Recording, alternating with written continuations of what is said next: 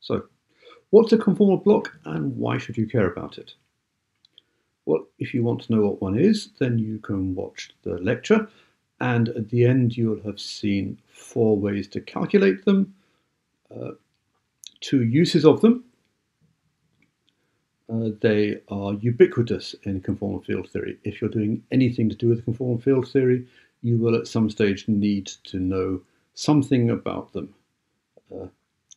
Properties, results, numerical values, they're used in ADS CFT, have come up in the eigenstate thermalization hypothesis, in percolation,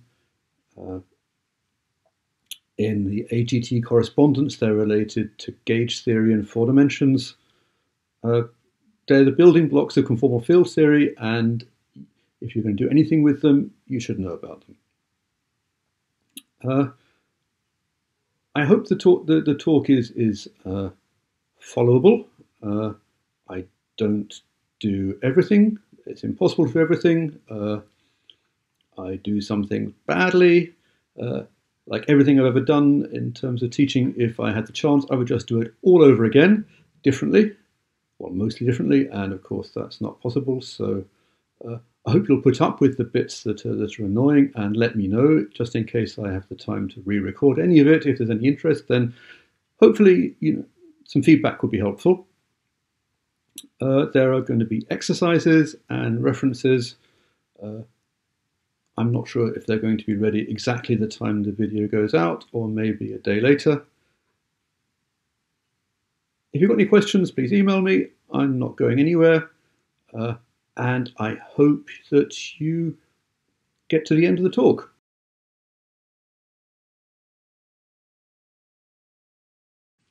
Right, so we'll start with properties of the conformal group. So a conformal transformation, change of coordinates x to x dashed, is conformal if it changes your metric in the standard way only by a factor. You can think about that, or it's often much simpler to think about infinitesimal transformations, x goes to x plus alpha. And then the fact that the metric changes by an overall factor, you can work out to be a differential relation for alpha. So alpha has mu components. After a while, you can show that the block of its divergence is 0 for d equals 1. Then, by taking various derivatives and recombining them in all sorts of ways, you can show that this combination of d mu, d nu, d tau of alpha rho is 0 if d is not equal to 1 or 2. That means it's at most quadratic. There's a linear term, a quadratic term. Constant term is just a translation. That linear term is a rotation or a Lorentz transformation, a scale transformation, and a special conformal transformation. There'll be some exercises if you want to go through, seeing how to work those out and how to exponentiate them. And you can count the number of components, number of parameters.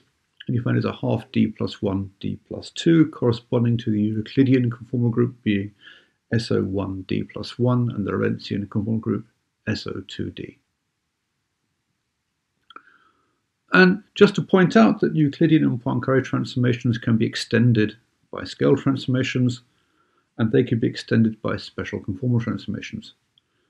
But just having scale transformations doesn't require special conformal transformations. That used to be a mistake made in the past. I don't think people make that mistake anymore. Scale transformations are mathematically independent from special conformal transformations. Now, in d equals 2, the only equation you get is the top equation, and in light cone coordinates, it's very simply that d plus of alpha minus is d minus of alpha plus is 0. So there are arbitrary functions. Alpha minus an arbitrary function of x minus, alpha plus an arbitrary function of x plus. And what that means is you can reparameterize. your light cones by arbitrary functions f and g. A conformal structure is entirely encoded in the pattern of light rays, and they can just be moved around parallel to each other, how you like, by arbitrary functions f and g. So a very intuitive way to see that there are two infinite dimensional symmetries, independent, reparameterizing left and right. In Euclidean space, if z is x plus iy, then the equations are the Cauchy-Riemann equations, saying that alpha of z bar is a function of z bar and alpha z is a function of z. And so z can go to an arbitrary function of z, and z bar to an arbitrary function of z bar, with those analytic functions. So again, two infinite dimensional symmetries, independent. Now, before we go on to more complicated transformations, look at scale transformations. X goes to lambda x. Now, if a field under scaling transformations just transforms with a homogeneous factor, we say it's a scaling field. And under infinitesimal transformation, where it's just a multiple of x, then the field is given by the following expression, the change in the field. So this is an example of a more general rule given in terms of the Jacobian, and delta divided by d. Delta is the scale dimension, d is the dimension we're in, and a corresponding formula for the change. And it's worth saying that this transformation with the power of the Jacobian is a particular transformation law for a scalar field. Fields can have indices, and then they would have more general transformation laws. We're not going to look at them here, you can find them elsewhere. We'll look at fields with spin in 2 dimensions, but in a higher than 2 dimensions, it's enough just to think about scalar fields, what we're doing here. But of course, not all scalar fields will transform in that way.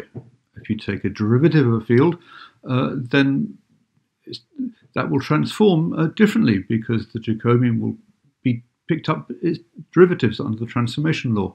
So, although this is different, it's not the same law, it is perfectly understandable. The field phi, block phi, inherits its transformation law from phi, and it's said to be a descendant. Its transformation law is completely indeterminate by the transformation law for phi. Now in d equals 2, we can straight away think about the transformation law where we look at the analogue of the Jacobian. It's just got 2 separate left and right, or holomorphic and anti-holomorphic functions, and so a field, we can consider the transformation law where it transforms with a factor of the derivative, each with their own power h and h bar. And so certainly scale transformations are examples of this, and a field will transform homogeneously with a factor lambda to the scale dimension delta, which is h plus h bar. And if we do a rotation, w is e to the I theta z, and correspondingly for w bar, the field will just pick up a phase, e to the I theta h minus h bar, and this combination h minus h bar is called the spin. So this transformation law, with the 2 separate derivatives, if a field obeys that, for a scale transformation, it's called a scaling field. There are a special set of globally defined coordinate transformations, z goes to az plus b over cz plus d, that map the plane to the plane including infinity, and if a field satisfies that law for all of those, it's called a quasi-primary field. If, for a more general transformation, a field obeys exactly the same law star for any wz and wz bar, it's called a primary field, and that's the most restrictive type of transformation law. So primary fields are special. They are examples of quasi-primary fields, which are themselves examples of scaling fields. So, These properties are enough to fix a 2- and 3-point function as just global conformal transformations. So a 2-point function is fixed. First of all, we can, in any number of d dimensions by conformal transformation, we translate one of the points to the origin. We can rotate so that the vector is along the one direction. We don't need to invert. All we need to do is to scale. We can rescale so that that field is at the position 1, 0, 0, 0, 0. So the 2-point function is entirely determined by the value of the 2-point function evaluated at 1, 0, 0, 0 for one field and 0 for the other. And if we define bra and ket, or in and out states, well, the limit as x goes to 0 defines as a ket. We need to put a weight in to define the bra state.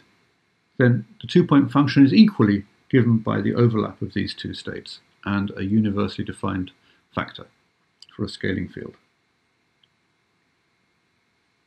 I've missed off the rotation term there. So these are scalar scaling fields. If it rotates, then of course there'll be an extra factor. So the 3-point function of scalar fields is likewise determined. We can send z to the origin, x to infinity, and y to 1, 0. There will be a rotation involved, so this is only going to be for scalar scaling fields in d dimensions. Then the 3-point function is entirely fixed, the functional form. There is a number, which is a value evaluated at these special values, and a functional form is fixed. But the 4-point function, the functional form, is not fixed, as we'll see now. So what we can do, we've got these 4 points. We can send one of them, let's call it x1, we can map to infinity, x4 to 0. We can scale and rotate so that x2 is at distance 1 along the 1 direction. And we can furthermore rotate x3 so it's in the 1, 2 plane. So x3 is given by coordinates x, y, 0, 0, 0. But that's the best we can do. We've got no more symmetry left, and we have the result that the 4-point function of scalar quasi-primary fields is given up to a prefactor by the value of the function of the 4-point function evaluated at these special values, infinity, 1, x, y, and 0. So there are a 2-parameter family of functions. The functional form is not fixed. So that's where conformal blocks come in, or conformal partial waves. We can insert a complete set of states, orthonormal states, in a representation of the conformal group. And so if we sum over all representations of the conformal group, then we will get the whole function back again. So if rho is a representation, then that 4-point function is the sum over representations of insertions where we sum over the states in that representation to give a projector onto that representation. And then what we get is 2 numbers for those 3-point functions times a function, which is called a conformal partial wave or a conformal block. So the word conformal block in d greater than 3 is well defined. In d equals 2, it can mean several different things depending on context. So here, these are conformal blocks for the global conformal group. And you can choose to do it in a different way. You can choose to do it over a different channel. You can instead of separating between 2 and 3, you can move the fields around and do it between 2, 3, and 1, 4. And so you get equations relating the expression of your 4-point function as the sum over conformal partial waves.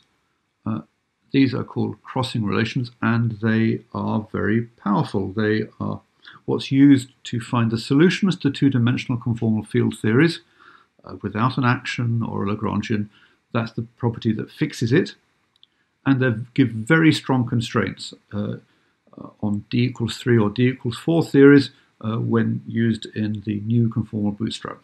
But those are the two things we're going to find right at the end of this lecture. So we will just now move on to specialization to d equals 2.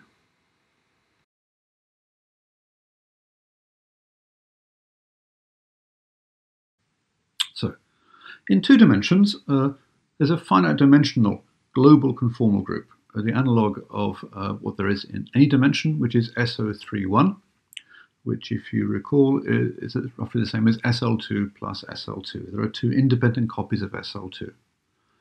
So we can work out how this works by thinking about special conformal transformations in complex coordinates. There are translations. d by dx is d plus d bar, d by dy is I into d minus d bar. Rotations are again given in terms of a combination of this time of zd minus z bar d bar, and their counterpart is scale transformation, which is zd plus z bar d bar. And the special conformal transformations, as you can work out, are given in terms of combinations of z squared d and z bar squared d bar. So we see there are 2 commuting sets of differential operators that implement special conformal transformations: d, zd, z squared d, 1 copy of SL2, and d bar, z bar d bar, z bar squared d bar, a second copy of SL2. So we choose the names L-1 to correspond to the translation operator d, L0 to the scale operator, and L1 to the special conformal operator. And these have commutation relations. L1 with L-1 is 2L0, L0 with L1 is minus L1, and L0 with minus 1 is plus L-1. When we work out transformations of fields, infinitesimal transformation, z goes to z plus alpha z, alpha as a function of z. Then the change in the field is given by h, we're just thinking about the z transformation, h d alpha phi plus alpha d phi. So for a translation, we get delta phi is a d phi, corresponding to the generator L-1 differentiates with respect to d. It's a translation operator. For a scale transformation, we find that L0 commuted with phi to generate this transformation is h phi plus z d phi. And for a special conformal transformation, where the variation is quadratic, we find the commutation relation of L1 with phi that generates this transformation is 2hz phi plus z squared d phi, which we can summarize neatly as Lm commuted with phi is z to the m plus 1 d phi plus h m plus 1 z to the m phi.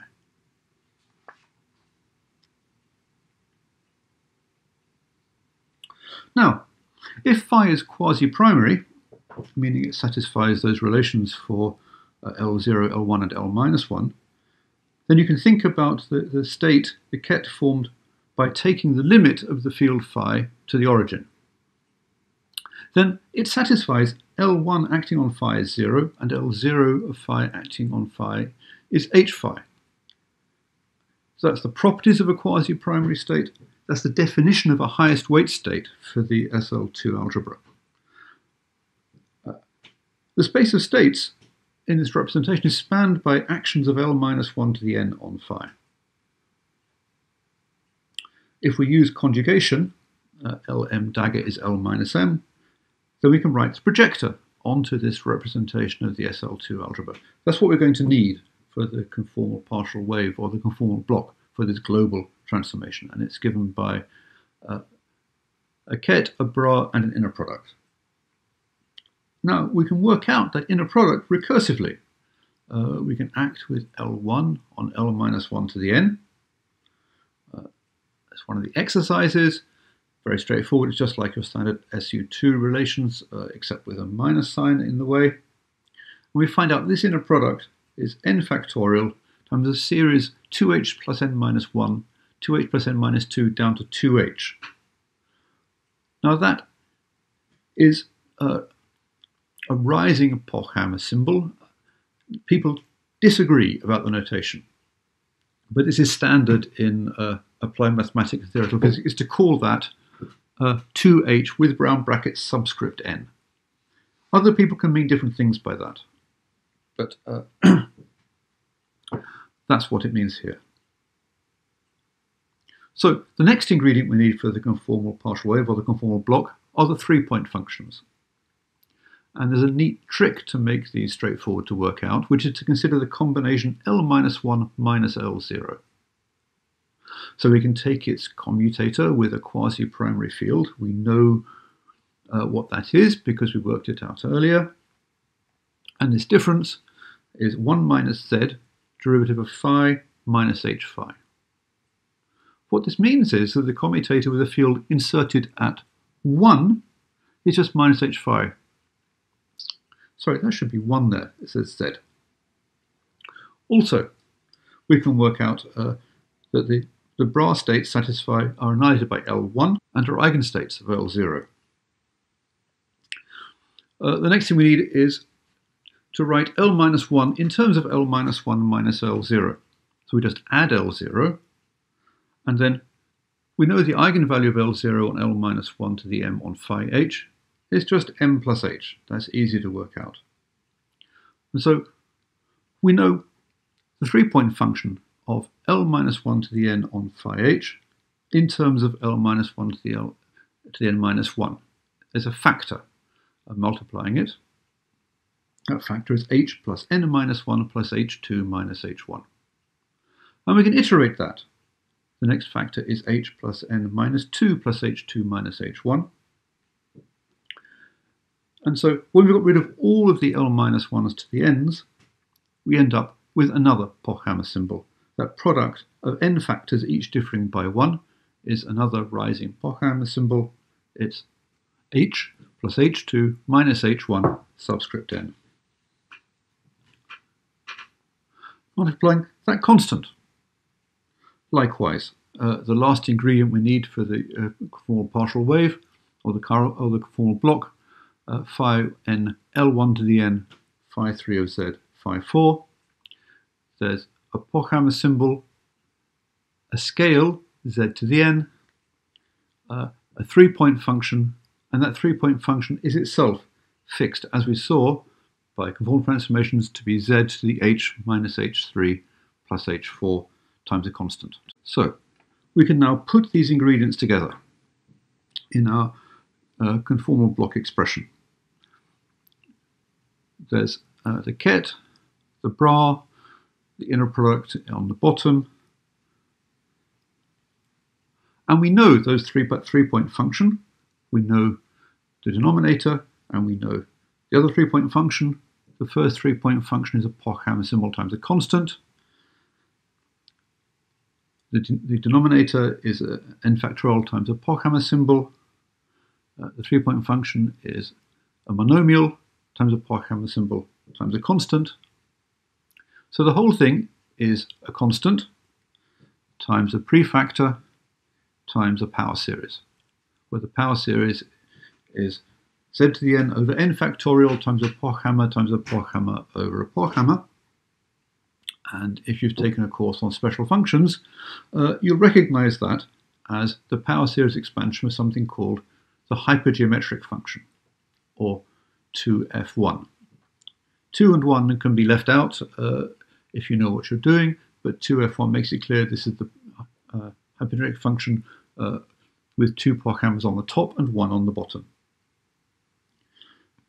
As a problem is that people don't agree whether the conformal block has the whole prefactor, part of the prefactor, or no prefactor. So if you're going to look at a formula in a paper or a book, you have to check what their conventions are. I don't think I've even kept the same conventions in the papers I've written. You just have to make sure you state what you mean when you start.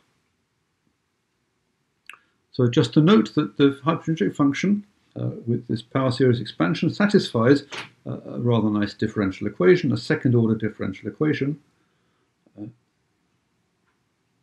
In some ways, this is the definition of that function. It's the function that satisfies that with particular properties, but that differential equation has a second solution, where the arguments are shifted around a bit, and there's a different prefactor. So now, we have a full result. We have only looked only at the z-dependence. So if we want to look at the z and z bar dependence, we have to sum over intermediate states in representations labelled by h and h bar. Those will correspond to physical fields. So C12 HH bar and C34 HH bar there are coupling constants relating physical fields, so they're labelled by 3 physical fields, and this HH bar conformal block is the product of a Z and a Z bar block. So again, there's no standard notation, whether your conformal block refers to the whole thing or just the factorized thing. And remember here, we're just talking about the global conformal group. The same names and the same arguments work exactly for the infinite dimensional conformal group, as we will see very shortly. So crossing symmetry relates an expansion over an internal channel between 2 and 3, or moving it around. And one way to think about this is it involves a rotation. You have to swap 2 fields around. You can't go through the middle one, so there's a rotation.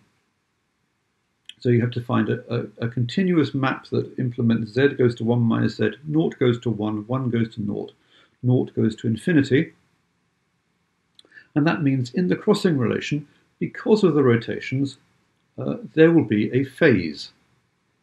Now this phase is forgotten by some authors, but it's important, and if you forget it, then some of your formulae can be wrong. So I'll put a reference to a work with that phase worked out properly. And one thing that's known about the hypergeometric function is exactly its crossing properties. Onto z goes to 1 minus z, because it satisfies a related differential equation, it satisfies a different hypergeometric equation. It can be expressed in terms of solutions to that hypergeometric differential equation and its second solution. So that means this rather nice property that this function, it can be completely expressed in terms of this of a related function at 1 minus z. And likewise, you can also relate it to the function at z over z minus 1, 1 over 1 minus z, and 1 over z. And these are in all the standard textbooks on special functions. I use Gradstein and Rizek. Abramovich and Stegen will also have it. So just a note, may not have spotted it, but if you think about it, it's a little obvious that looking even at the second term in the series expansion of this conformal block, there's a 2h on the bottom. So if h is 0, how does that make sense?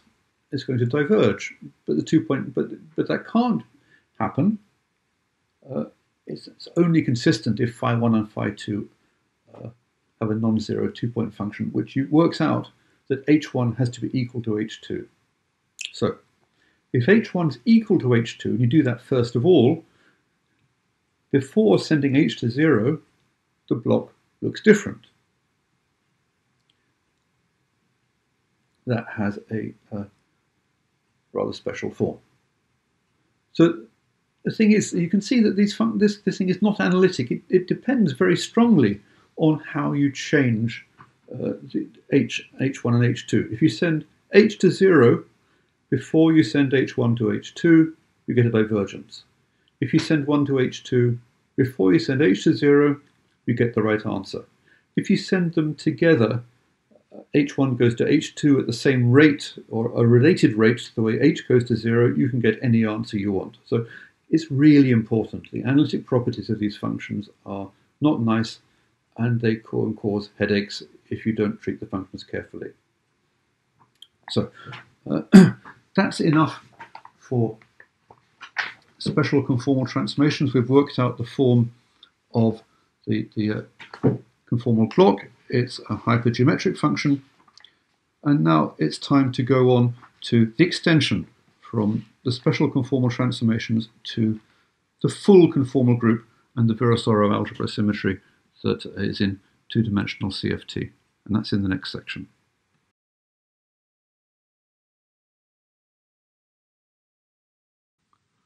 So, now in D equals 2, global transformations, which map the Riemann sphere to itself, or the complex plane plus infinity to itself, extend to analytic functions which don't do that. You might think z goes to z squared. Well, that maps the plane to itself twice, for example. But still, we can still think about them. They still make perfect sense as transformations on regions of the complex plane. And the formulae for the change in a field doesn't change. Our generator is Lm. If the infinitesimal transformation is Zm plus 1, its commutation relation has exactly the same form as L0, L1, and L minus 1. What changes is the commutator of Lm with Ln. There's now a central term. It's allowed to be there, and it has to be there. And we've now got the Virasoro algebra. So as before, if we take the limit of a field on the origin, we get a state. It's annihilated by Lm. It's an eigenvalue of L0. And that's the definition of a highest weight state of a representation, which is determined by H and C. And it's spanned now, not just by L minus 1, but by combinations of all these generators L minus P, so L with negative indices acting on the state H. L0 with Lm is minus mLm. That means that these spanning states are eigenstates of L0. They are H plus a number, and that number we call the level of the state. It's a very convenient way to think about states as their level. It's the amount of excitation state they have. And we can list them. So at level 0, there's 1. Level 1, there's L minus 1. Level 2, there are 2. At level 3, there are 3. But it grows fast, because what you can see, if you think about it, is that at level n, there are as many ways as you can split the number n into different integers. So there are the partitions of n different states at level n. The field state correspondence, which says that phi corresponds to a field phi of z, carries on. So L minus 1 phi being the derivative of phi says that L minus 1 acting on the state phi corresponds to the field d phi. L minus 1 to the n on phi corresponds to d to the n phi. For higher modes, you have to know that LMs are the modes of T of Z related to the holomorphic part of the momentum tensor or the stress tensor. And so field state correspondence relates, for example, L minus 2 on the state phi to a particular definition of a normal ordered product of T with phi.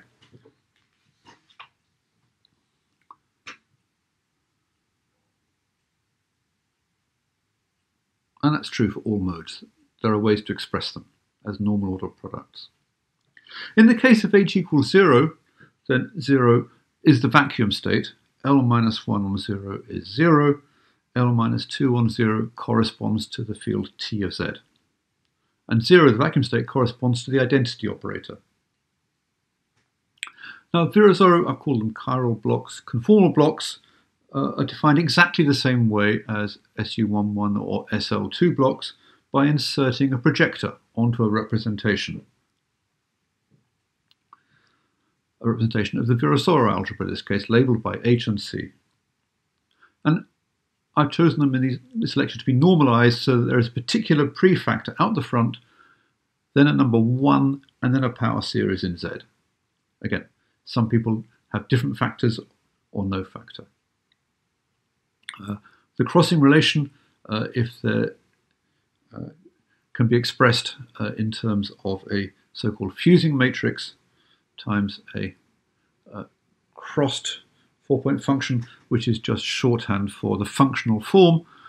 Write it in the standard in the way that we've seen before. Just make sure you get the labels in the right place, and that if there's a discrete sum, that FPQ is the fusing matrix. But it could be an integral, for example. Some theories have a continuous set of fields, like Liouville theory, so it could be an integral. We need an example. And the free fermion is the example that I think is really easiest to work with. The 2-point function of a massless free fermion is just 1 over z minus w. And so using Wick's theorem, the 4-point function is really easy to work out. You can see that this field psi has scaling dimension 0, has h equals 0, h equals a half, h bar equals 0, and so this special way of moving a 1 to infinity, 1 to 1, 1 to z, and 1 to 0 gives a rather nice function, 1 over 1 minus z plus 1 over z minus 1. And in a series expansion, that is a particularly simple form, 1 over z plus z squared plus z cubed. And it's an exercise to work that out from the fermion mode algebra. So the unique expression in terms of global or SL2 blocks. Remember what those were. We worked them out in the previous section, just given by simple hypergeometric functions. So you can work them out for h primed equals 2, h primed equals 4, and the special case of h primed equals 0. Remember the form of the series expansion has those rising Pocham symbols, which are just products of terms increasing by 1 each time. We're not forgetting the factorial on the bottom. So when h primed is 2,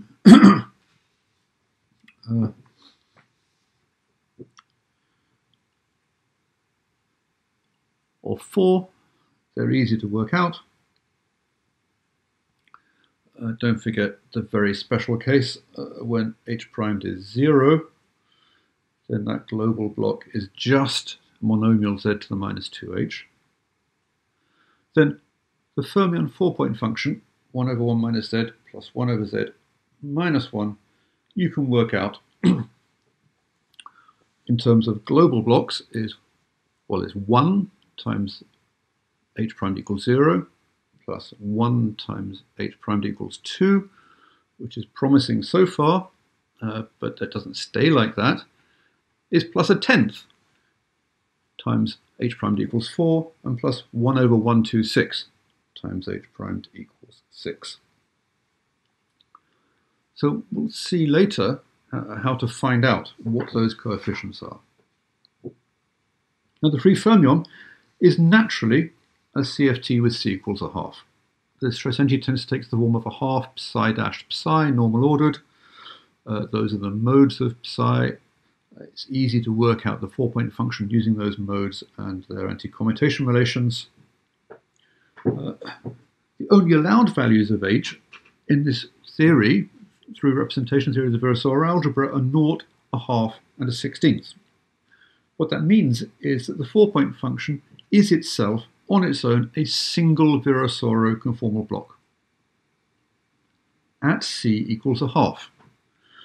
This is by itself crossing symmetric, and that fusing matrix is 1. But I say this is only at C equals 1. A free fermion can live in lots of different theories. It could live in a theory of 2 fermions. It could live in a theory of 3 fermions. It could live in a theory of a fermion, tenth of anything else. So it has to have be expressible in terms of blocks at other values of C. And it's possible to work these out. Takes a little time. Use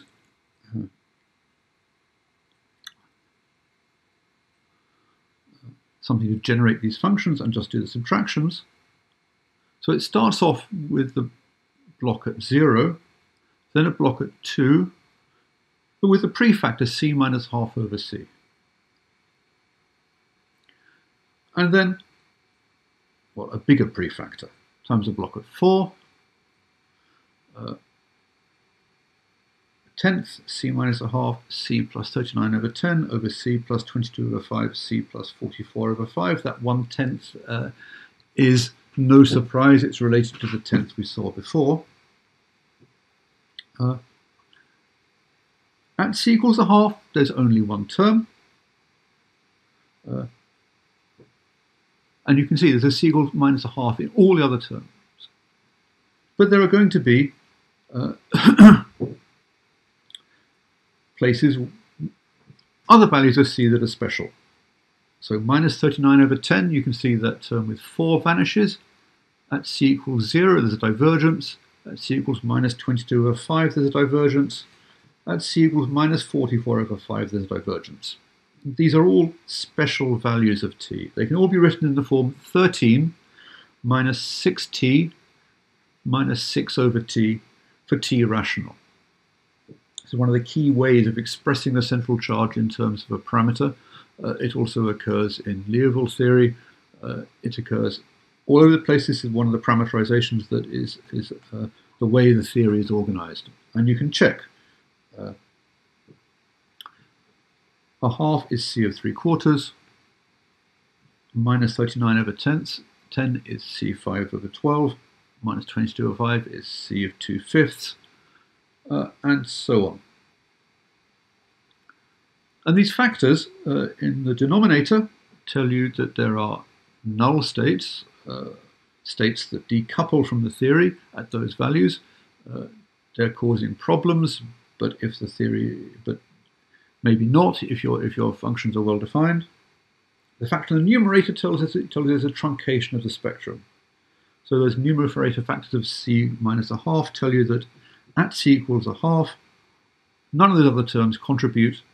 None of those other fields are in the spectrum. All right. So the next 4 sections cover 4 methods of calculating the Virasoro conformal blocks. 5 just looks at the brute force definition. 6 uses null states to give differential equations. 7 uses recursion relations from analytic considerations. And 8 is an exact formula from the AGT correspondence. To be fair, 7 also gives exact formulae, summing over partitions. This is a kind of exact formula, but somehow it feels less exact than the AGT formula, which is straightforwardly a series expansion and tells you the coefficients in the series expansion. The recursion formulae don't quite do that. Anyway, those are 4 methods. There are other methods that I'm not going to mention. These are useful for exact calculations, they're useful for understanding theories, they're useful for numerical work. And okay, let's get on and do the next section, the brute force definition.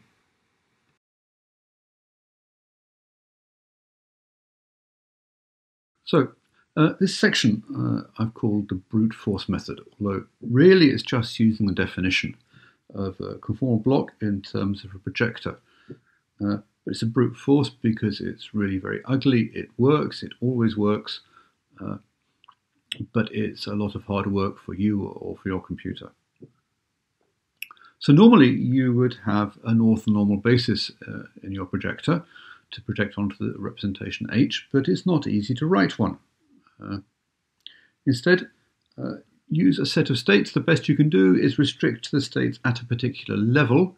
Let's call them I, n, and then you can sum over levels and sum over states I and n, bring them together with the inverse of their inner product matrix.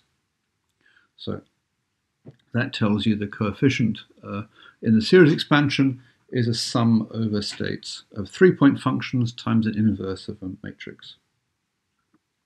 So just to remind ourselves, well, a basis, the states you can write down a priori independent, level by level. At 0 is just the highest weight state H. At 1, there's just L minus 1 H. And the first case when there's more than 1 is at level 2, where there's L minus 2 and L minus 1 squared. So what we need is the matrix of inner products and the 3-point functions. So let's do the inner products first. There's fewer fields involved. So they're entirely straightforward. You use the Virasoro algebra, you use the fact that H is the highest weight state, and so if the ket is the highest weight state, then the bra satisfies relations L, M, where the N satisfy the Virasoro algebra. And so we can work out at level 0, we will define that to be 1.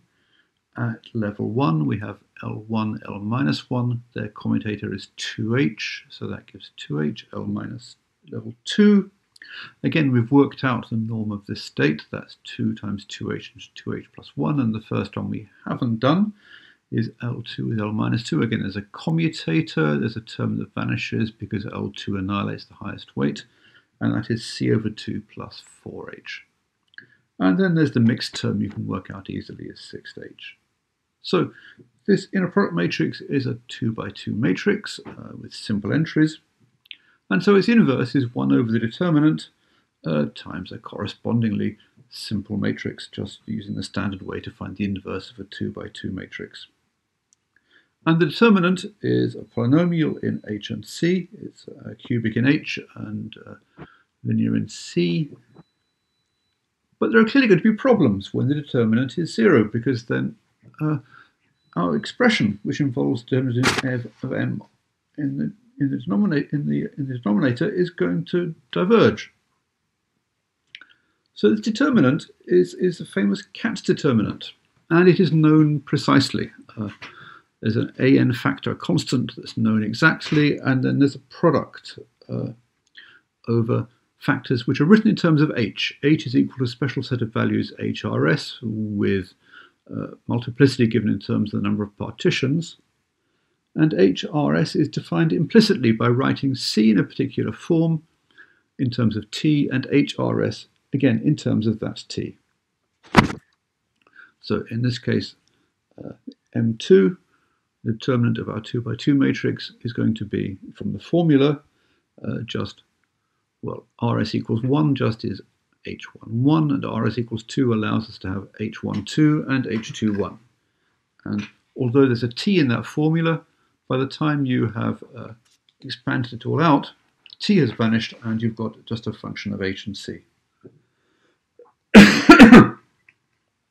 3-point functions we calculate as in the SL2 global conformal case, using commutation relations which are just the same for a primary field. And so the combination Lm minus L0 is just diagonal when you commute it with the field H. And so it's quite straightforward to work out, for example, a 3-point function with L minus 1 squared. It's got 2 factors, and with L minus 2, it's got 1 factor. Again, not very hard.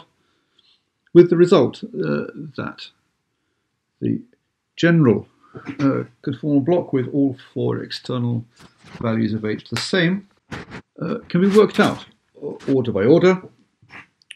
So there's the prefactor, the leading coefficient is 1, that's our normalization. There's this straightforward pair of factors for the linear term, and the quadratic term is rather complicated. This vector dotted into a matrix, dotted into a vector, divided by a determinant. So it looks, really quite ugly when written this way. We'll see later on. There are nicer ways to write it. It does have some nice properties, but like that, it looks rather ugly. So I thought it'd be good to look at the lines of vanishing H and C. So when the determinant vanishes in the HC plane. So this is H along the x-axis, C along the y-axis. And we'll start by showing what happens where M1, determinant of M1 vanishes. That's H equals 0. So that's just a vertical line. The next line that's when M2 vanishes. That's M3 coming in now. You can see those smooth lines. You can't see H13 and H31 separately. Now, as you increase the level of the determinant, there are more and more lines. And that's really very high up, and you can see that the bottom right-hand corner is really looking very dense now. In fact, it will look dense. This is a close-up of the range between c equals 0 and c equals 1, and there's lots of multiple intersections. It will get denser, but those multiple intersections tell you something. Those red lines are the unitary models, and the first one on the way up is the Ising model. The next one is the theoretical Ising model. In fact, all those multiple intersections are special models of some ways, but the red ones are the unitary ones. This is a broader view of the bottom right-hand corner, now going for C negative. And that line on the left is the C effective, which is C minus 24H equals 0. Those red lines are classical, have a classical limit, C goes to infinity. And here's the very boring C positive. You can see there's nothing going on at all for H positive and C positive for C greater than 1. And that's where Liouville theory, which we'll come across later, lives. So from the Katz determinant, nothing very much is going on. Okay, it's time to go back to conformal blocks, just to say that in the vacuum sector, because L minus 1 is 0 straight away, it's better to work with the smaller set of states. You don't want to have to worry about L minus 1 of 0, you just don't include it. And if you go through the same procedures, you can find in the vacuum sector, here I've said H1 and H2 to be different. There's no Z term because L minus 1 vanishes. There's a Z squared term, and a Z cubed term, and a Z to the fourth term. And the Z to the fourth term has a denominator that has a pole at C equals minus 2205. That's when H14 is 0. So it's good to have, I think, some useful examples. We're going to come across with other methods. We want to be able to check them later. C equals a half is the first one. This includes the free fermion and the Ising model. So the allowed, in quotes, H values are the ones for which the Virasoro representations are unitary. And there's only 3 of them, 0, 16 and a half. And that's how they're laid out in the Katz table in terms of HRS. So there are 3 interesting conformal blocks. There's the half, half, half, half, which is the free fermion correlation function. There's one with 16ths on all 4 external legs, and you can either have 0 or a half in the middle. And those are moderately complicated. There's a prefactor to take care of some singularities, and inside is just square roots. I mention it here because it may come up in the exercises. The Li-Yang model, C equals minus 2205, we saw that corresponded to the pole in the 4th coefficient of the vacuum conformal block. And these are given in terms of hypergeometric functions.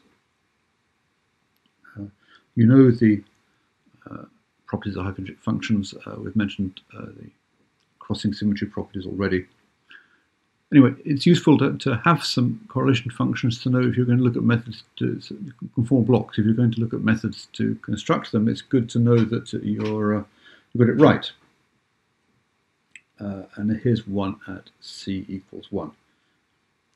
And if H is irrational, this free boson vertex operator correlation function is a conformal block. So now we'll move on to a method where we can actually use to find these solutions, which is using differential equations.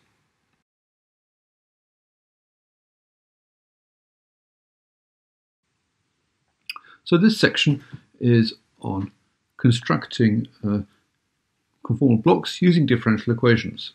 Differential equations come from null vectors, also known as singular vectors. So we've seen in the previous section the Katz determinant, and when that's 0, there are null states which are orthogonal to all states, and so they should decouple from correlation functions. So if psi is a null state, it has a 0 norm, it's orthogonal to every other state, then in particular in a correlation function, it should decouple and should give 0. So in the very simplest case, which is when the determinant at level 1, which is just h is 0, that corresponds to the null state L minus 1 on the vacuum. And if you put that L minus 1 on the vacuum in a correlation function and set it equal to 0, that gives you translation invariance. So that makes perfect sense. So after M1, the next case is the Katz determinant at level 2, which is a number times h minus h11, h minus h12, h minus h21. But those two factors are really just one case because they're related by t going to 1 over t.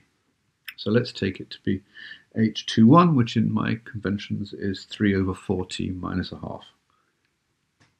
So the state is at level 2, so it has to be a linear combination of L minus 2 and L minus 1 squared on highest weight state h.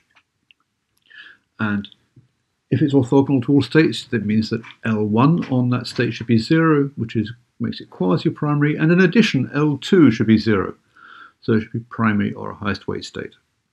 Sorry, that's not because it's null, that's because this is the first time this appears in the Katz determinant. And we can check. L1, well, you can always solve that, and that says always a quasi-primary at level 2. For the L2 condition, you can also solve that, and the compatibility is that the determinant vanishes. And if you work it out, you find alpha is minus t, so a very simple expression.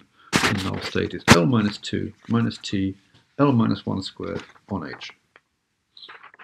So, now general expressions for correlation functions of arbitrary h1, h2, and h3 in which this state appears are known. You can find them in the literature, but they're rather cumbersome.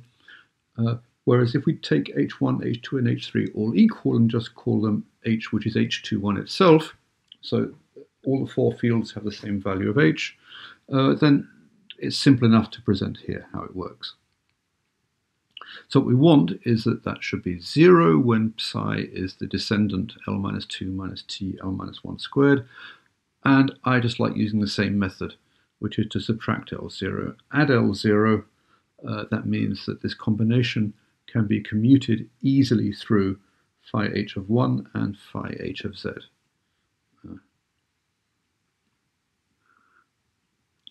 get it right. So subtracting L0 means adding h in again. Doing all of that gives you a relatively straightforward differential operator acting on the function f. So I should label f is going to be our 4-point function. And the L minus 1 squared term is now a product of 2 equally rather simple differential operators acting on f. That's what f is. Now, with a certain amount of hindsight or foresight, we can pull out some singular dependence and call the function g.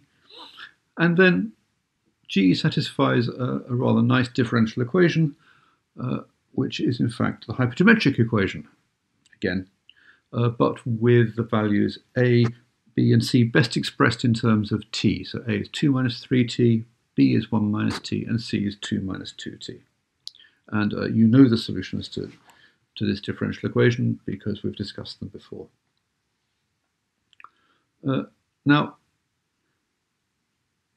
actually, it doesn't help necessarily to know the hypergeometric function as an expression because sometimes the functions are much more straightforward. I mean, Mathematica will tell you it's a Legendre P and a Legendre Q function, for example, which it thinks are simpler than hypergeometric. But in the case of t equals 4/3, c equals a half, and h equals 1/16, the functions are really quite simple. Elementary functions, there's that power out the front, and then it's just in terms of square roots inside a square root. There's a factor of 2 and a factor of a half just to get the leading power correct. And we'll use this in section 9 to solve the Ising model, because these are the conformal blocks for the Ising model spin field. If we instead look at h equals a half for the same value of t, which is c equals a half, the second order differential equation has 2 solutions, one of which is the fermion function, 4-point function, and the other one is some rather ugly looking hypergeometric function, and this is a spurious solution. It has no role in the Ising model. And one way to see you get rid of it is to note that h21 at this value of t is equal to h13. So that's at level 3, and there's an independent singular vector with an independent third-order differential equation, which eliminates the spurious solution. So of the two solutions to the second-order equation, only one of them is a solution to this third-order equation, and it kills it off. And that's one of the ways in which these singular vectors act in interplay. So here's a mathematical worksheet that I've written that works out, well, it works out highest weight states, finds singular vectors, finds differential equations, and mathematically can solve. Just to show that you can use these methods perfectly happily, even if the algebra is rather too hard to do by hand. So in this case, the answer it gives for Ising model is, well, the first one is the one we know and like, and you can check it's true. And the second one is the spurious Legendre function. Here's the spin field. It will find NV is find a null vector at level 2. It's done it. Those are the coefficients. nsolve finds the differential equation from that null vector. Mathematica solves it. One of the equation solutions looks like the one we want. The other one doesn't at all. It's Legendre cube, but you can check that the solutions that I wrote down are solutions of the differential equation. The generic level 2 case is rather horrible if you write everything in terms of h1, h2, and h3. But if you write them in terms, if you write h1 as in terms of an auxiliary parameter alpha as h1 alpha, as though we're in the cat's table, h2 is h1 beta, and h3 is h1 gamma, the equation, well, it sort of simplifies, it's better than it was before, but the solutions come out really very straightforwardly in terms of nice combinations of the alpha, beta, and gamma. And this is a sign that this really is the parameterization to use if you want to understand properties of these correlation functions. So, looking at level 3, there's a reason why we didn't do level 3 and only level 2. There's h13. Mathematica can find a singular vector. There's not one at level 2, but there is one at level 3. Those are the coefficients. The differential equation is correspondingly a third-order differential equation. And if we try to solve it, well, it can't. This does not have a nice expression in terms of elementary functions. It does have an expression in terms of integrals. So repeated integrals. Now, whether that's a useful useful numerical thing, I don't know, but it's certainly very useful analytically for finding the crossing behavior. So there are ways to do crossing behavior by recursion methods, but you can also do it by looking at rather complicated integral expressions. But as I said, in this case, you can check this third-order equation is satisfied by the free fermion 4-point function as it should be. I should say that the differential equations are also quite handy numerically. That it's very straightforward to solve a differential equation by a series expansion. So if you are interested in a numerical value of a conformal block or a correlation function, and you know it's got a differential equation, that is a very good way to find its numerical values, as sometimes is needed in, for example,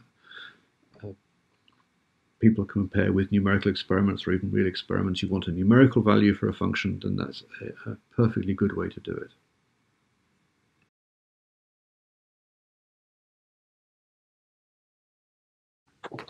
So the next topic is some recursion relations.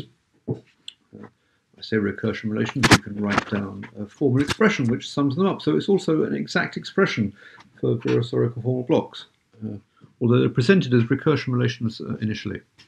So the idea, we know the behavior of a conformal block in some limit, but it will not be correct because it's just a limit. It will have corrections, and we want to write it as a sum over these corrections.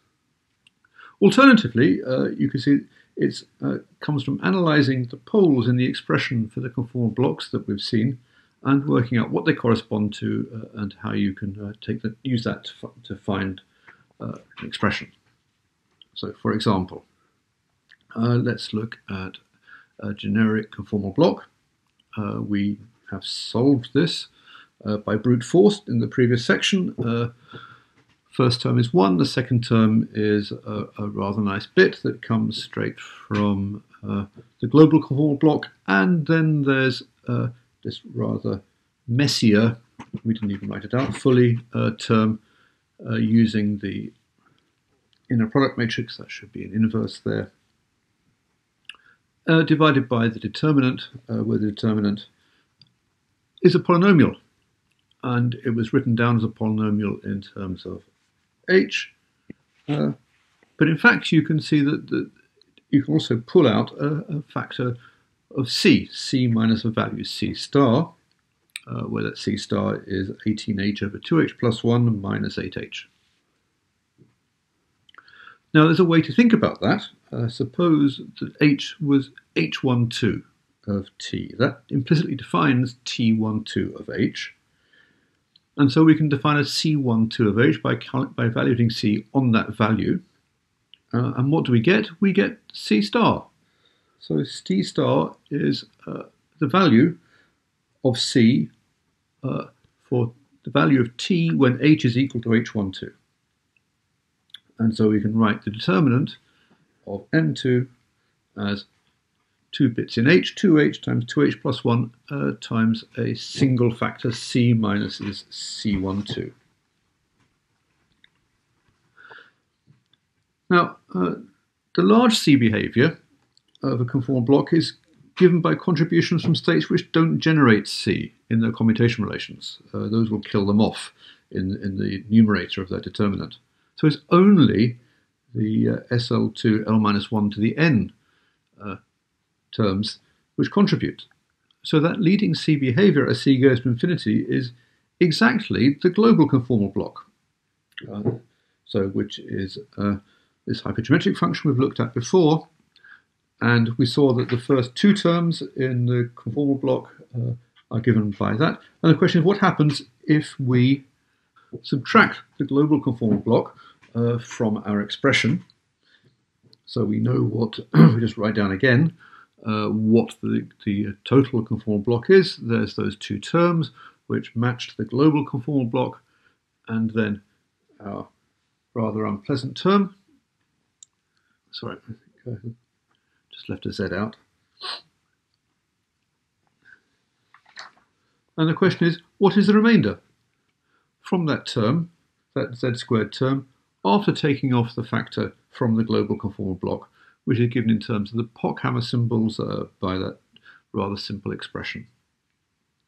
And the answer, if you work it out, is that it's remarkably simple. In fact, it factorizes. It's got two factors on the top, which it didn't have before. The numerator we know already is given by c minus c12 times now 2h plus 1 all squared, because we've got an extra factor. And the question is,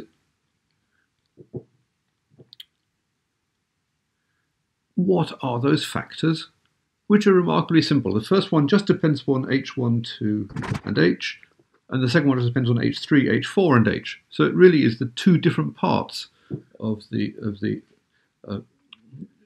conformal block. The left bit and the right bit each have their own factor. And what they do is they ensure that the residue of the pole vanishes. So there's a pole term c minus c12, and if c equals c12, and the model is well defined, and h1, h2, h3, and h4 appear in the model, then the coefficient should be 0. And so what those factors do is make sure that happens. The state space is reduced, the factor shouldn't be present, and it's the denominator that kills it off. So you can check that factor vanishes, for example, in the case when h is a half, h1 and h2 are both 1/16, and that's in c equals a half case. So the result,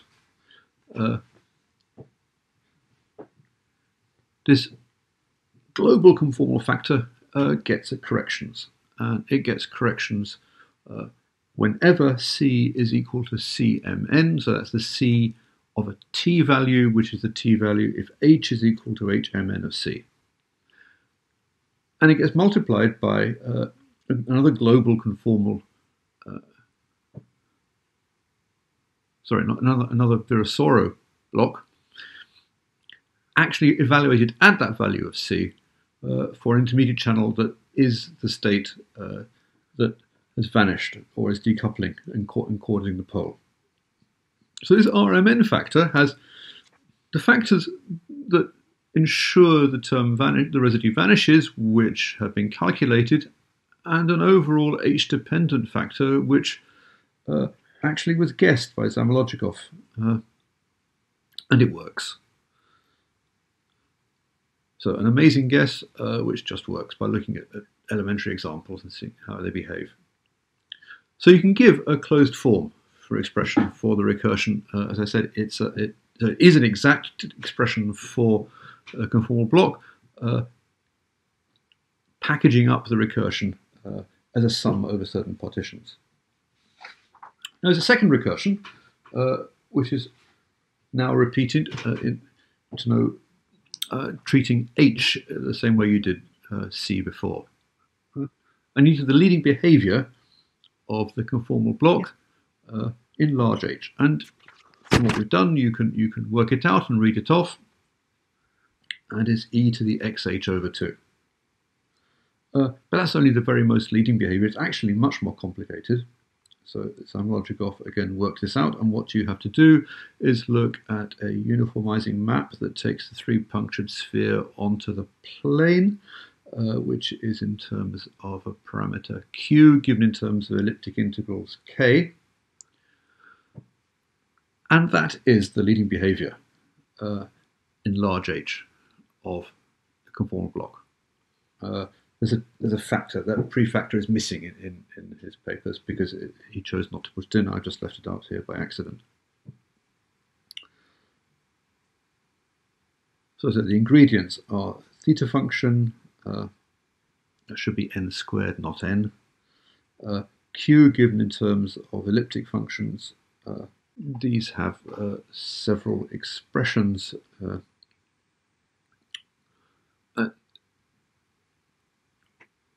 Well, I just put it here because it's good to have the definition.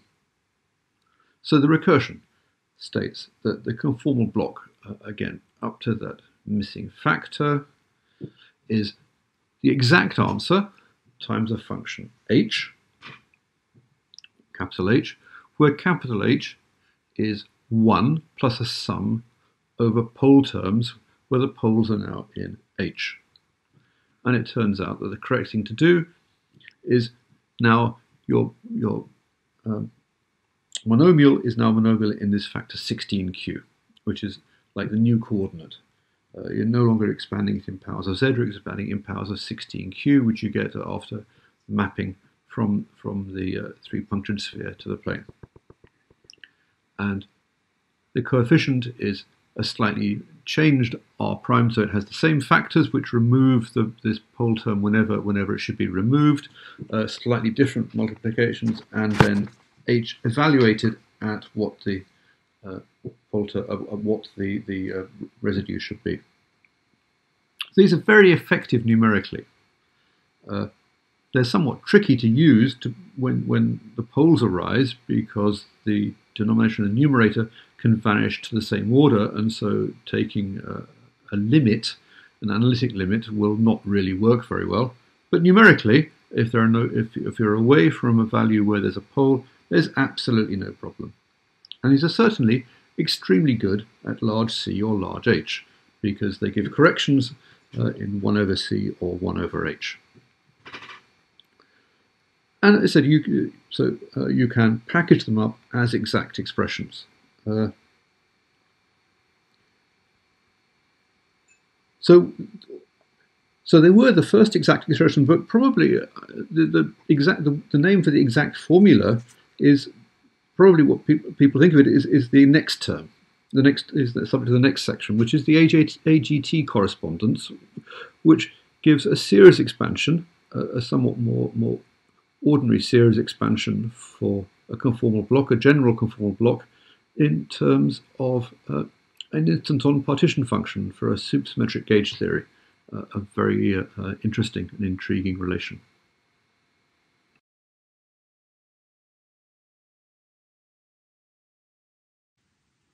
So, in this section, section 8, we finally come to the famous AGT correspondence, Alde, Gayotto, Tachikawa, which gives exact expressions as series for many things in conformal field theory, including conformal blocks.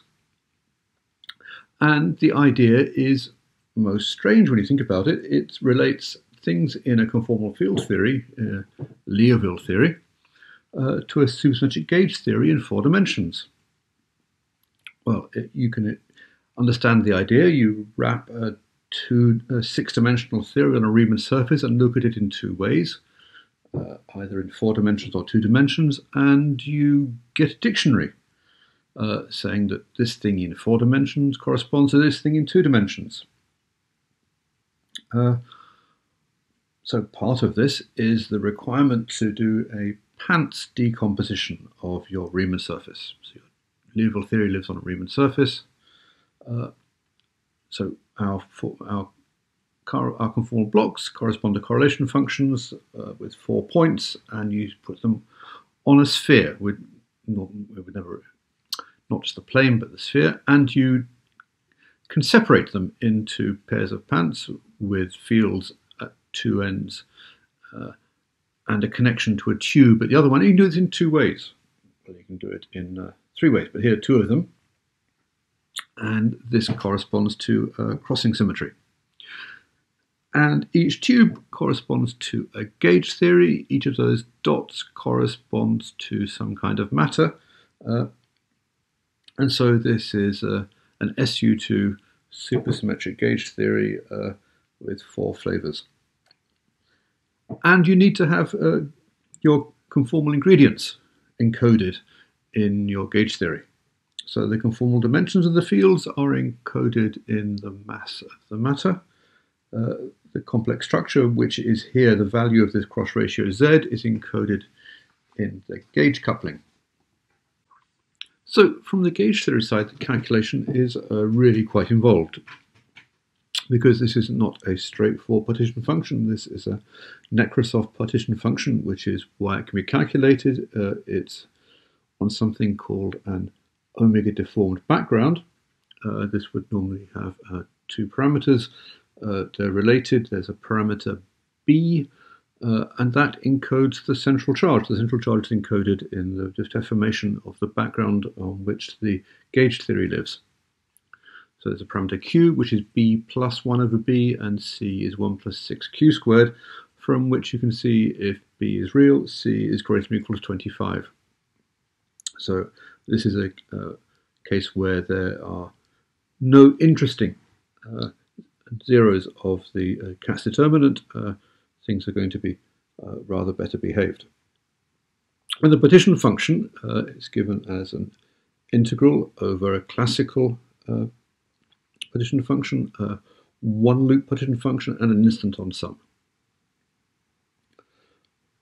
And the partition function corresponds, as I said, to a 4-point function. So you need to encode the conformal dimensions. And in Liouville theory, fields have momenta. They're called momenta. And the conformal dimension is related to the momentum by that formula alpha into Q minus alpha. And the momenta are allowed to live in a continuous range. So this is not a discrete model like a linear model, but the 4-point function gives an integral over an internal channel. There are structure constants and a 2-point function, and those are identified with the one loop correction, the classical thing which is a prefactor, and the instanton sum is the thing that gives the conformal block. So the instanton sum is itself a complicated thing. It is a series expansion summing over pairs of young tableaux.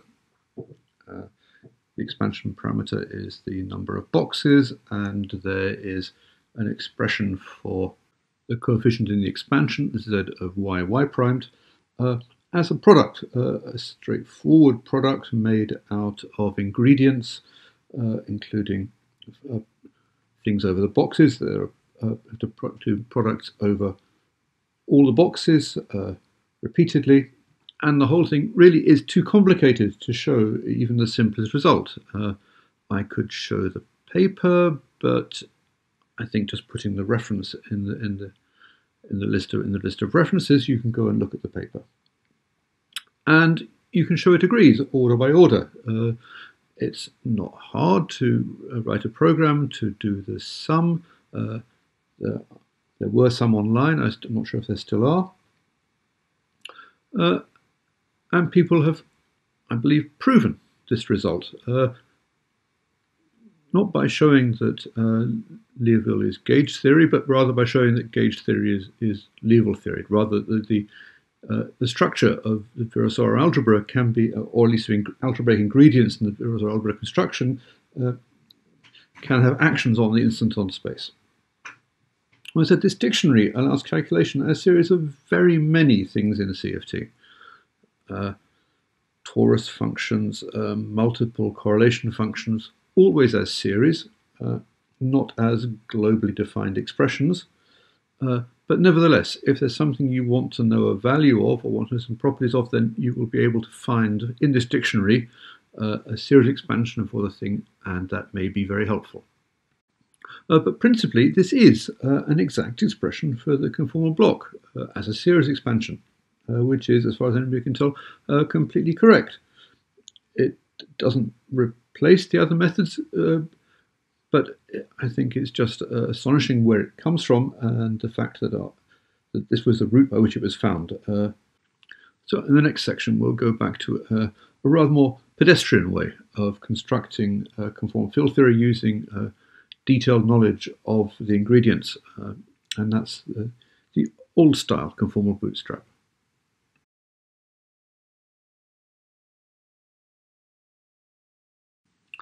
And so now we finally come to one of the main achievements, which is how to solve a CFT. And the ingredients we need are a set of fields, phi I, and their scale dimensions, h and h bar, and their 3-point couplings. And then everything else is going to be determined by conformal invariance. Well, that's the plan. So how is this done? Well, rather than describe it in abstract, I'll just go through an example using some of the ingredients that we've put together. And that's going to be an example at c equals a half. And we know what the allowed h values are because we had a look at the Katz table. And the Katz table has weights 0, 1/16, and a half. And they are the only allowed values of h with unitary representations of the Virasoro algebra. Now, various field combinations are allowed, so we're going to be looking at a theory that's consistent on the plane.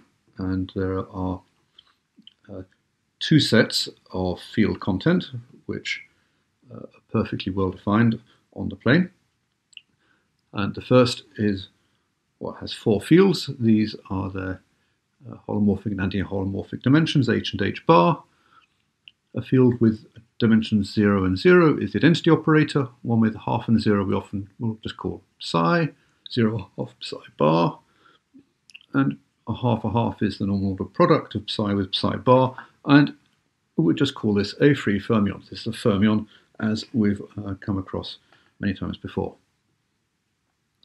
And there's another one which is different. You notice the free fermion doesn't include the 16th field or any field with a 16th in it, because that will introduce non-localities if you work it out.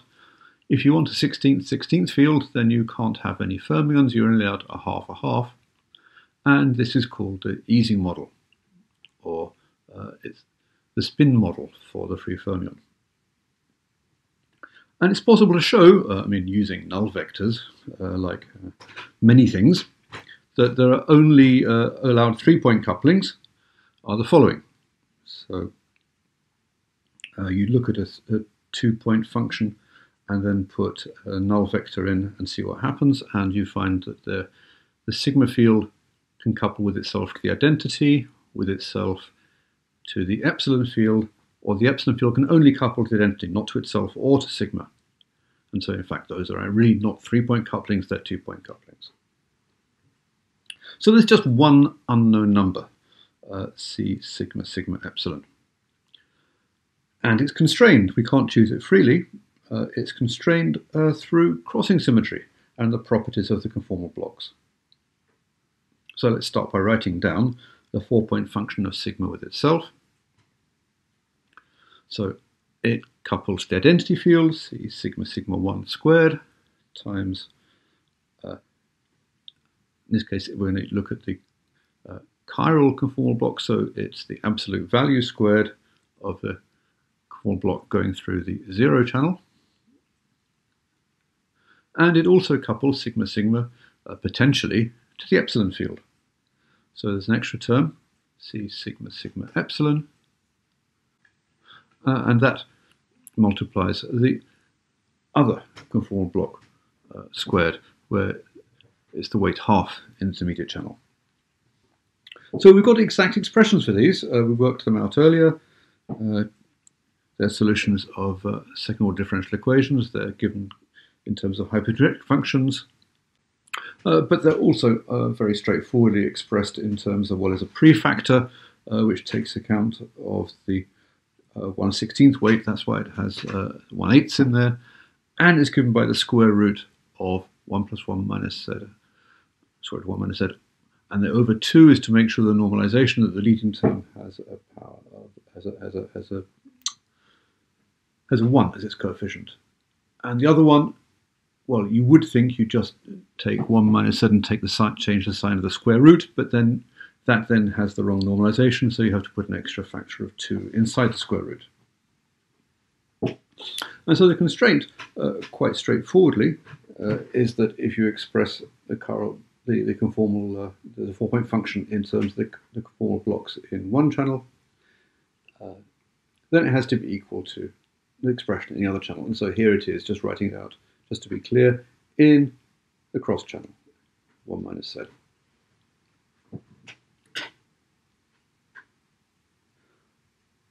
So what we need is that these two functions, two functional expressions are the same. Well, the prefactor, that's fine.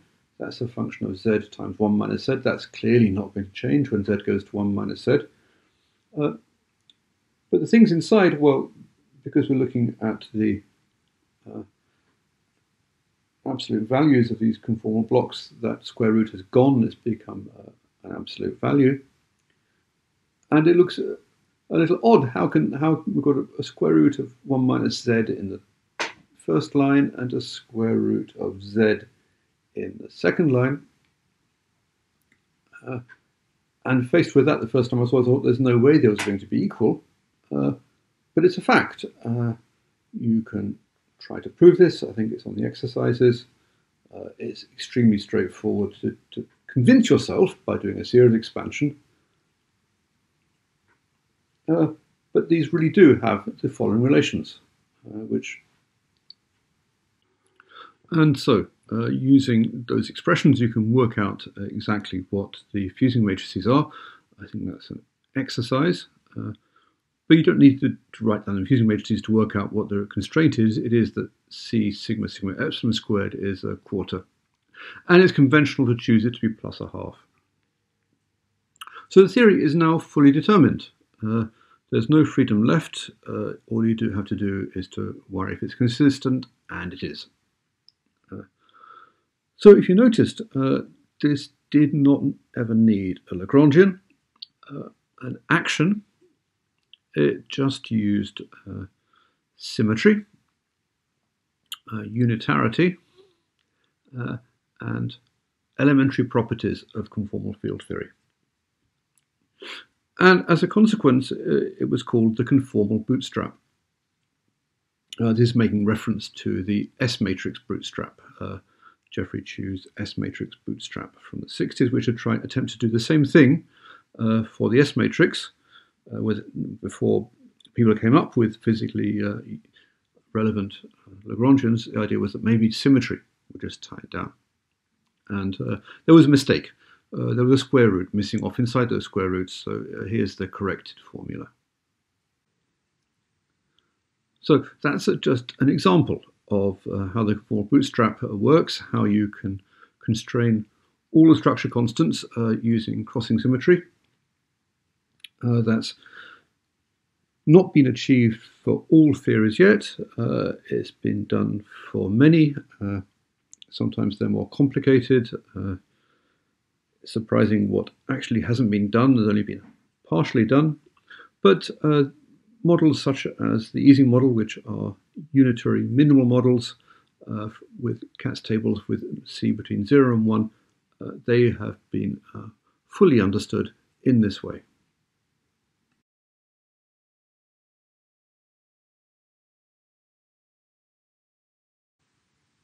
So this last section is on what you can call the new conformal bootstrap. New because it's from this millennium. And this uses purely global conformal invariance. So the previous conformal bootstrap used full power of Virasoro symmetry. This uses only the global SU11 plus SU11 or SL2 plus SL2 symmetry. And just to remind you what the blocks look like, they are straightforwardly given in terms of hypergeometric functions for every value of h's. That's just the z-dependent part. There's a corresponding z-bar dependent part. So the idea is to make an assumption. And if you've chosen a good assumption, you can get a contradiction. And that is the result you want. You have shown your assumption is wrong. So the better idea is to make the best possible wrong assumption you can and get as strong results as you can by using whatever technique you can to come up with wrong assumptions and wrong methods to prove that they're wrong. So this is a very simple example from some lecture notes by Ryzhkov. It's really simple-minded. It's much more complicated these days. You can't do it by hand. It's done by computers. But this is one where you can see how it works, and that's a good way to understand how the method works.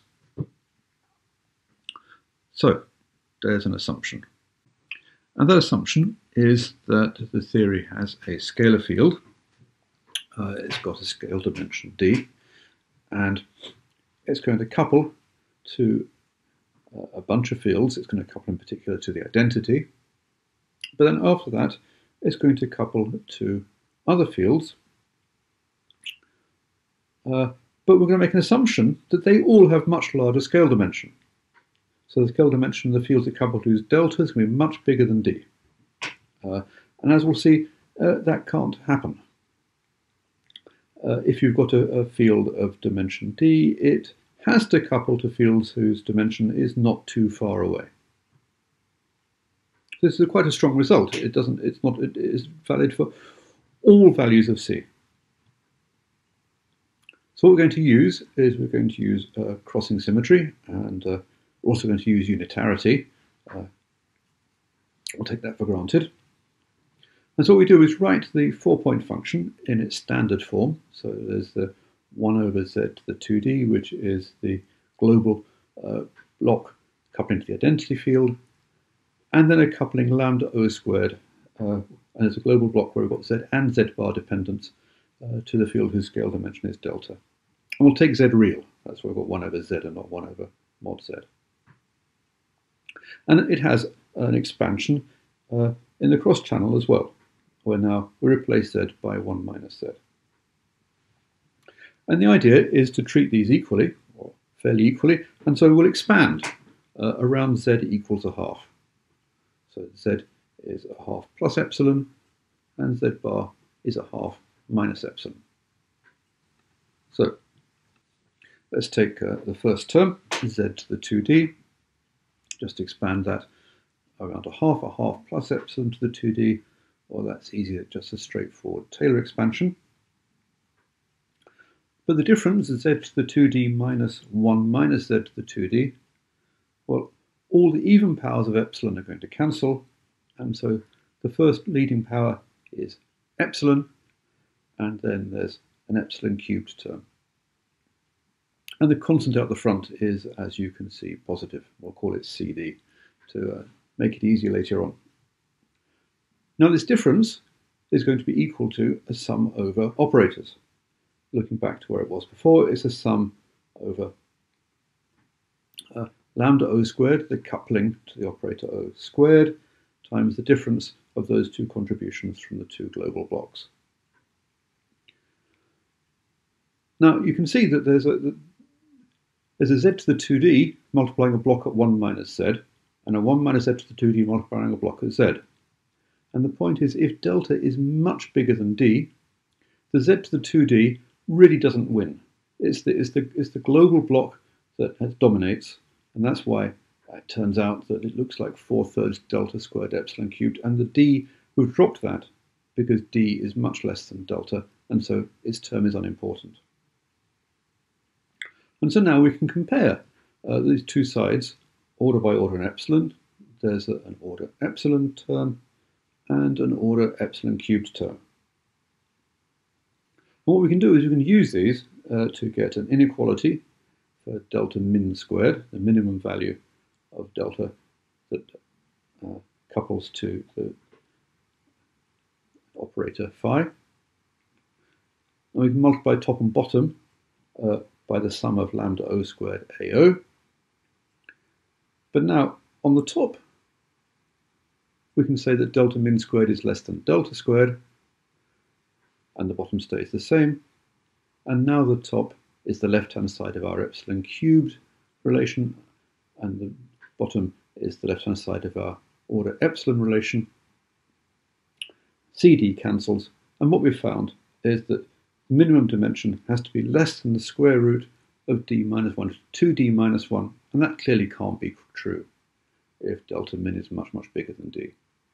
So that's the contradiction. Now, it can actually be rephrased in a way that it generalizes. It's easy to see how to do it, and you can write it as the sum of lambda squared times something which your assumption says is positive, plus another positive term. And so since we've now got a sum of lambda squared times positive terms plus positive terms is 0, we find there's no solution for lambda squared positive. We have come up with a contradiction from a linear relation. And the idea is to find sets of linear relations which have no solution. So currently people are looking at new ways to obtain these from crossing relations in clever ways in order to maximize the information you can get out. So this is, this is an extremely useful and powerful numerical technique. Here there was a small assumption about we could ignore the order d terms. Of course, you can do it properly, you can get an exact relation, and you can, but really the power of this is numerically. So that's one of the more recent topics, and there are quite a few that, of course, I had no time to mention. And the most glaring one is not talked about relation to ADS-CFT. But conformal blocks also have other applications. They've been used in the eigenstate thermalization hypothesis. There are very important integral representations that I've had no chance to talk about. People look at light-heavy blocks and get relations from AGT. There are many things which you'd have thought might have been finished, that somehow this topic would have been long gone, given how elementary it is. But it seems that there's ever more information to be got out of these, and they're still being looked at. And that's the end of this lecture. There's a bunch of exercises and some references, and there'll be a live lecture next week.